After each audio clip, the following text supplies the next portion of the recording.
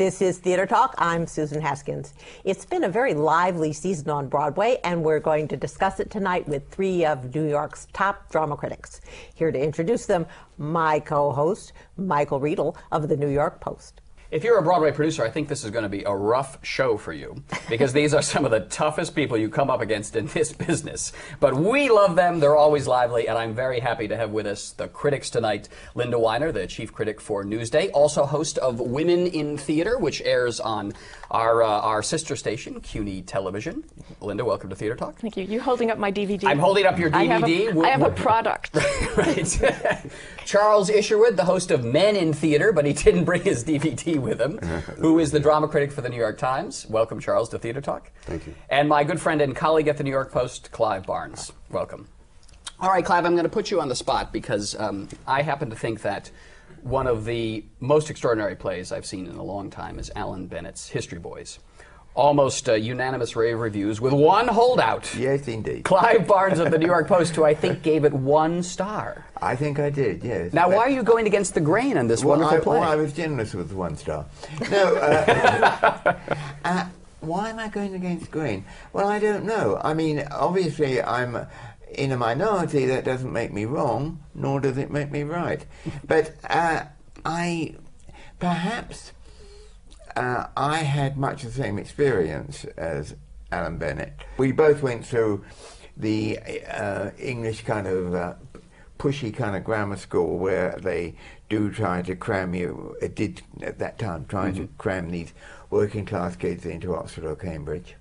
And this is the setting of the play. This is the setting of the school play, with yes, boys that they want to... The school with the boys. Well, I just felt it was so totally unrealistic. I felt it was... It had a snob appeal, but it didn't have any real appeal. I thought that it was quite extraordinarily anti-male heterosexual. I think that the only male heterosexual, as far as I could see, unambiguous, was the very unsympathetic headmaster. And I felt that it was phony, and that it seemed to try to appeal to a kind of Anglophilia, an English Anglophilia as well. I just want to ask. Yeah. I want to ask you guys, though. I mean, were you put off by the hetero bashing in this play? And does Clive have a point, though, that it does kind of appeal to the New York crowd that just loves everything the BBC runs on Channel 13? I don't think that's a bad thing. You know, the fact is that it's literate. There are like complete sentences here. There are interesting characters.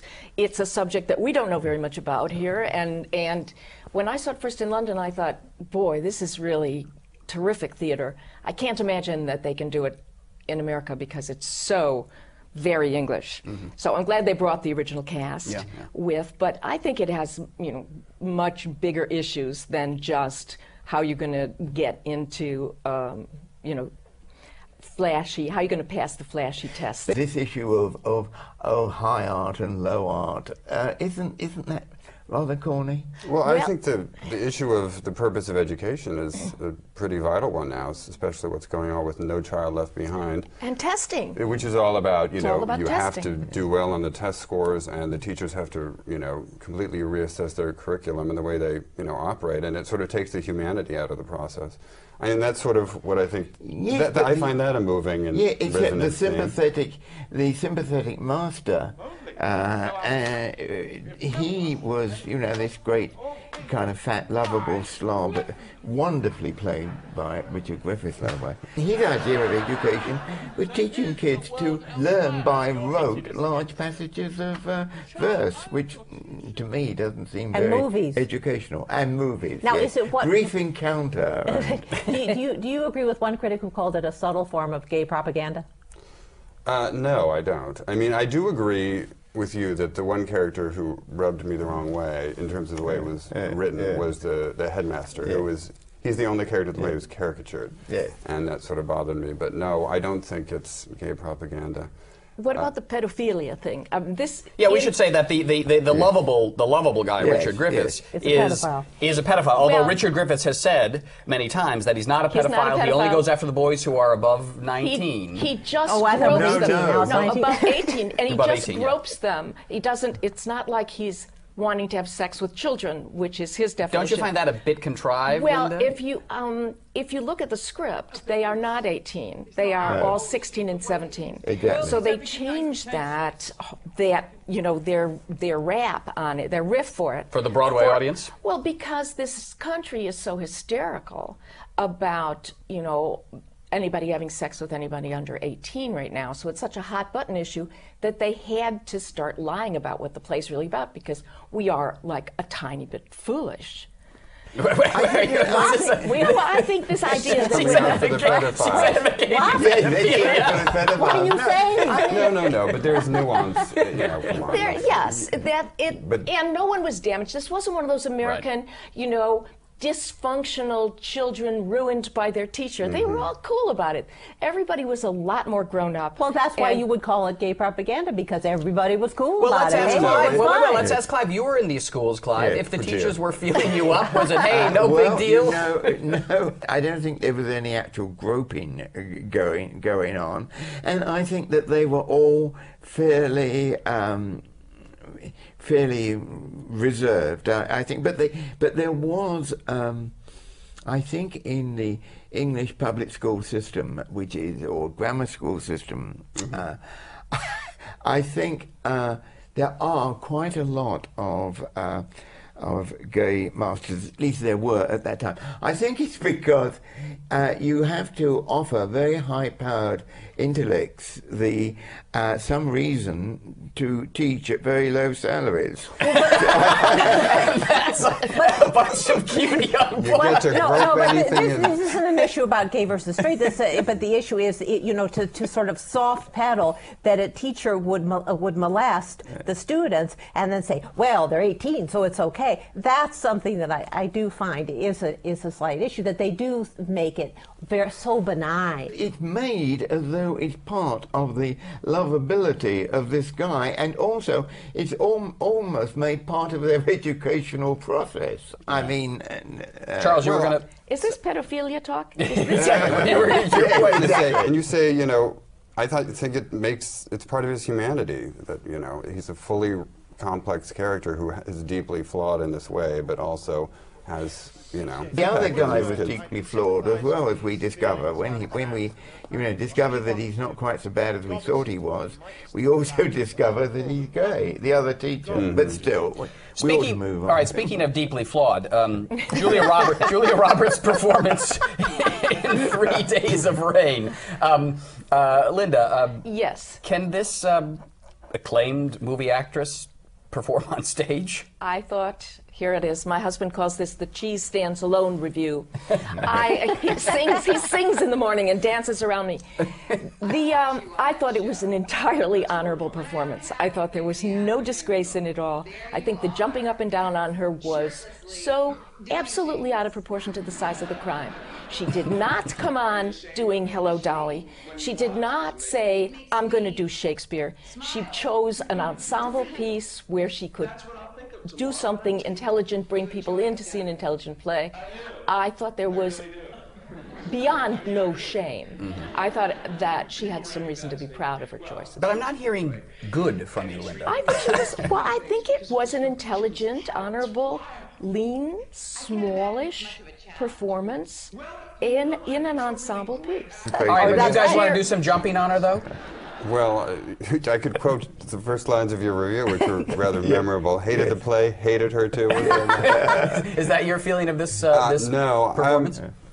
I thought clearly she doesn't have stage technique, and she seemed ill at ease to me. But through that most of character the play. was In the an first- ill at ease character. Yes, but there's one thing to, I think I can distinguish, well, we obviously differ, but somebody acting ill at ease or actually being ill at ease. But, but that said, I think it's just a matter of, a director maybe not being able to capture the natural warmth of her personality in this new medium. I mean, clearly they just couldn't get to it because you see her on film. And that director to be Joe Mantello, Yeah, who Joe stumbled Mantello. this season. I think the interesting thing is that it almost was an object lesson in the difference between movie acting and stage acting.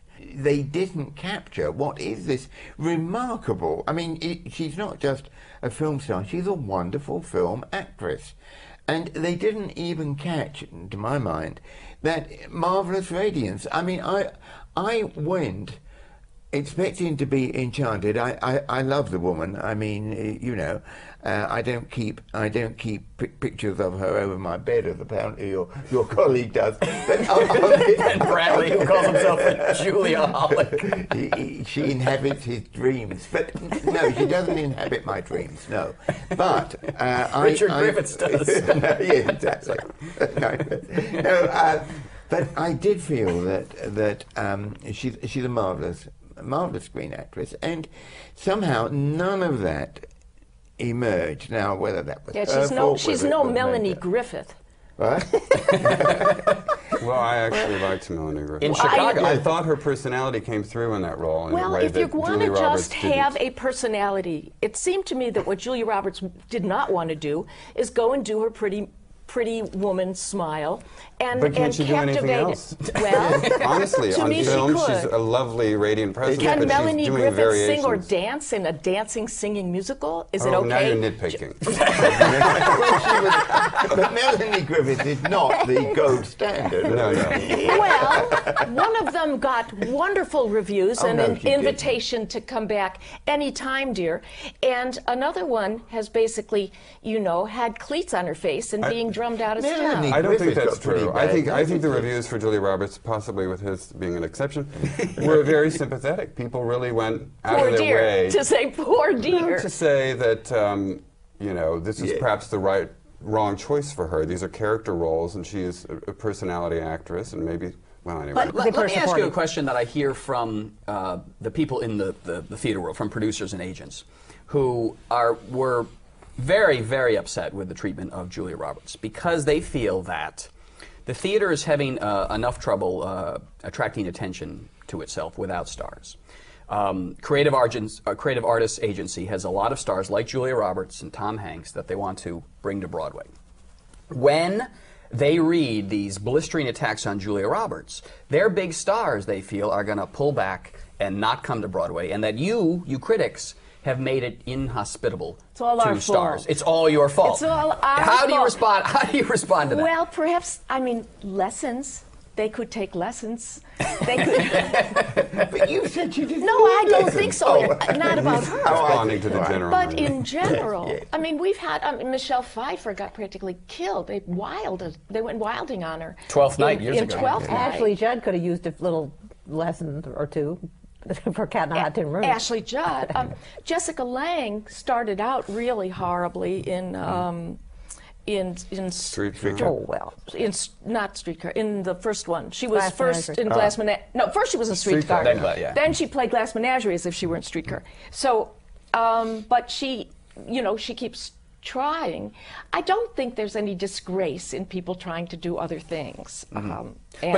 But are you tougher on the movie star because if your readers and your editors are going to cackle over you really sort of sticking it to a big movie star who falls? No. First of all, I think Jessica Lange is a great stage actress. I saw her do Streetcar in London, and she improved immensely. And I saw her marry Tyrone in London, and it was one of the best things That's I've ever what I seen. hear. She only does it well in London. So the fact is that there are movie actors who manage to make their technique work on stage. But I But think it took her 12 years. it's ridiculous for them to say that we should be cheerleading every time a star comes to Broadway. I mean, that's just. But just as ridiculous critics for- have no integrity if they do that. Yeah. But I don't think that people pick on movie stars. No, I don't think that at all. I think that people honestly do. Critics do. Because critics are people. Contrary to all belief, there And are people. occasionally in they're fact- a woman. But in fact, I honestly believe that all of us are pretty even-handed, whatever the background. And also remember... Hated the play, hated her? Well, okay. Well, there are occasions when you can't be even-handed. There are occasions where one expresses oneself more strongly than usual. But, and I did think she was enormously overhyped. And I do feel that it is not a good idea for Broadway, in effort to sell seats, to offer an open house to any movie star who wants to come in, whether they can act on the stage or not, or whether they have experience of the stage or not. I think it's insulting to serious stage actors. And not that I think there should be any difference, but I think there's a very big difference between stage acting and movie acting, and indeed I do think that Ms. Roberts gave an object lesson in the difference. Well, that difference, though, the best side of that difference, I think, you can see in Ralph Fiennes in The Faith Healer. Yes. Or Alan Bates, for example, was a wonderful example of a man who completely changed his acting approach from stage to screen. Now, they were trained stage actors. They're English. The Canadian. No, it's just our actors are geographically impaired. We force them to choose between movies and living in LA, or theater and movie and living here. And it's not like London where everything is in the same place and someone can go and do a play and then that night do a radio show and radio play and then do a movie, and then so you have much more well-rounded actors. That was true, very true 30 years ago, slightly true 20 years ago. I don't think it's so true now. You know, a lot of Ralph Fiennes, however you pronounce his name, I never know. But that one, he mixes stage with screen, and he could very well be living in Hollywood. Perhaps he does. Now, I want to ask you about The Faith Healer, though, because it got very, very good reviews, although you dissent a bit. No, I really loved it. I loved it, but I could really see how it could.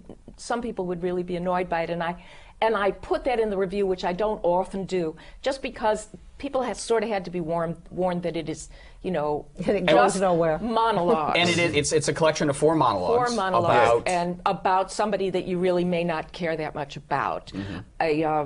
A possibly faith healer, possibly actor, possibly charlatan, possibly, you know, kissed by God, who knows? Right. And you know, a small potatoes one, you know, so that we're out on the road with them. But is this, Charles, now one of these things, one of these types of plays that critics love? They just love they love the writerly quality of the play, they love all that acting, and audiences, I get the sense, are completely bored at.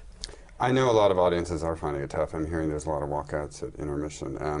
And that's your guys' fault, because you send these people to see these plays that you overhype. One might say that Ralph Fiennes, the actor... But you like it, though.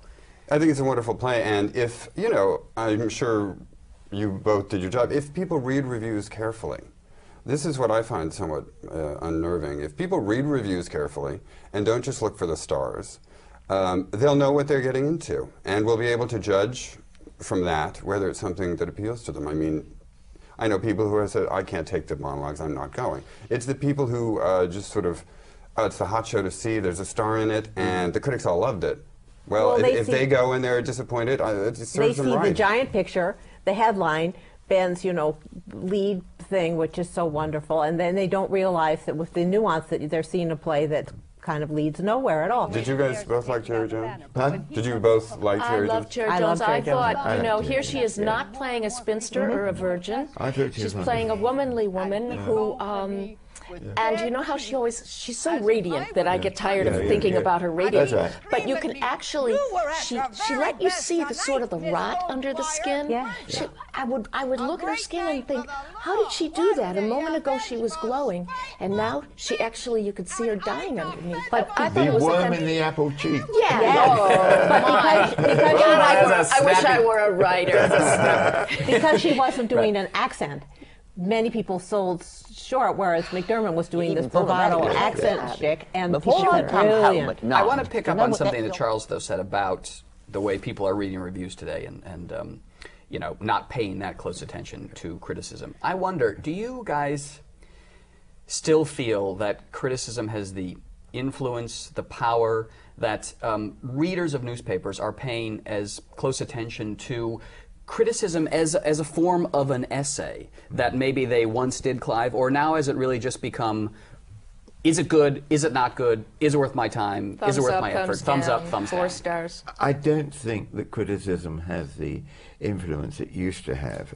Now, whether that's a good or bad thing, it's possibly a good thing.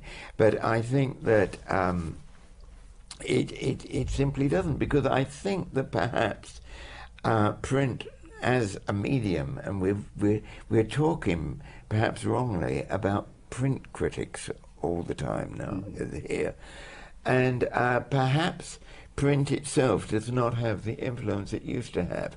I'm very surprised that television critics have almost faded completely from view, and the blog critics, as it were, none of the blog critics, as far as I can see, has established himself or herself as a new Charles Isherwood.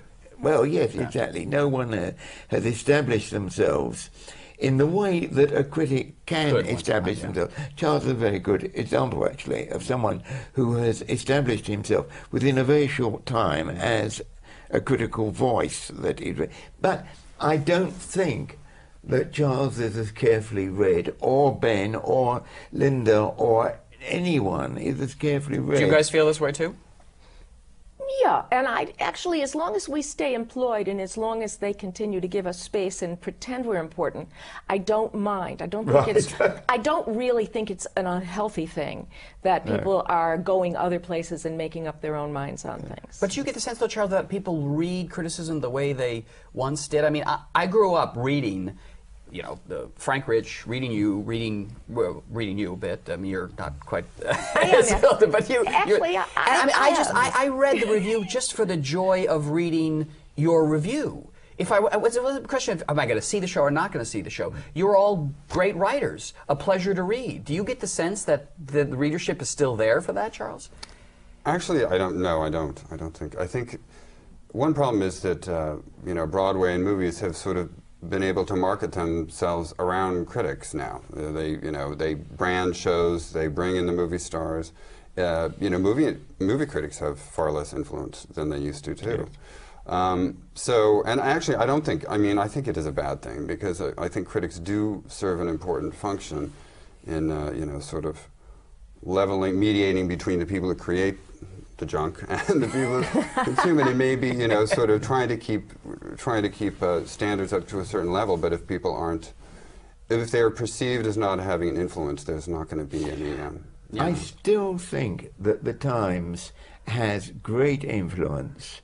Whoever's writing for the Times, you know, I've always said it. You know, when I was actually on the Times in Times Talk. In-house magazine, which probably died now. But I once said a Barbara Eote would have the same influence as the New York Times drama critic, and as Barbara Eote, we all ought to be careful. They were very offended by that. But in fact, I do think the Times still, on a major play. I mean, if Ben, for example, had damned the History Boys, it would not have done the History Boys. If your review had run in the New York Times for the History Boys, that would have been. But Ben loved well, and well closed. But that, I think, is rather a rarity. It's not, because there again, the subject matter of well never seemed attractive, and Ben was unable, or anyone was unable, to make it sound like the kind of thing, oh my God, I really want to go and see that. But now, Clive, we're going back to thumbs up, thumbs down kind of reviewing. Yes. So. Anyway, we've got to wrap it up. I'm sorry, it was an interesting and lively discussion. I want to thank Linda Weiner from Newsday and Women in Theater on Judy Television. Although we're not promoting it, because God knows we're non-commercial here on there. Okay. Charles Isherwood, a fresh, great new critical voice at the New York Times, and Clive Barnes, a wonderful standard that you set the standard for criticism in this town, Clive, by dumping on the history boys and Julia Roberts of the New York Post. Thanks for being our guests tonight. Well, so we close now with Linda Weiner, Charles Isherwood, Michael Riedels, and my favorite musical, but not Clive's, The Drowsy Shepherd. Clive was a Lestat man, if I'm not mistaken. Surprise! Wait until it's ready! Surprise! Wait until it's ready! Surprise! Wait until it's ready! Now it's looking ready! Surprise!